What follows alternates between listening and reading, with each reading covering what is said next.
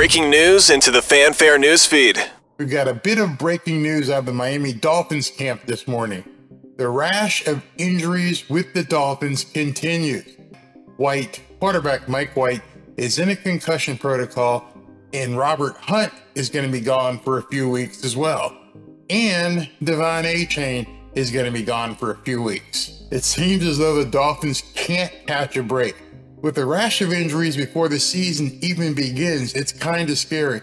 Let's look at what some of the news has been today. Safid Dean from USA Today reports that quarterback Mike White is in a concussion protocol following a preseason game versus the Texans. We were wondering why he wasn't playing.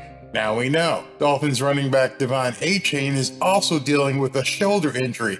He's week to week and avoided serious injury. David Ferrons from the Sun-Sentinel says that Mike McDaniel reported that Robert Jones's injury should keep him out a little longer than Eric Saubert after both were injured in Saturday's game against the Texans. Chris Perkins from the Sun-Sentinel says that Saubert and Robert Jones will be starting rehab processes, and they'll both be out at least 2 weeks. So even though the Dolphins won the game against the Texans, it came at a high cost. Mike Wilson out with a concussion. Devon A-Chain out with a bad shoulder. Eric Saubert out. I'm not really sure what his injury is. Robert Jones, something in the leg area.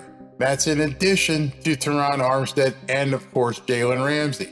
So the injuries continue to mount for the Miami Dolphins, and we still have a couple weeks before we get to the start of the season. Just wanted to get that information to you as soon as possible. I just hope the Dolphins don't incur any injuries against Jacksonville this weekend.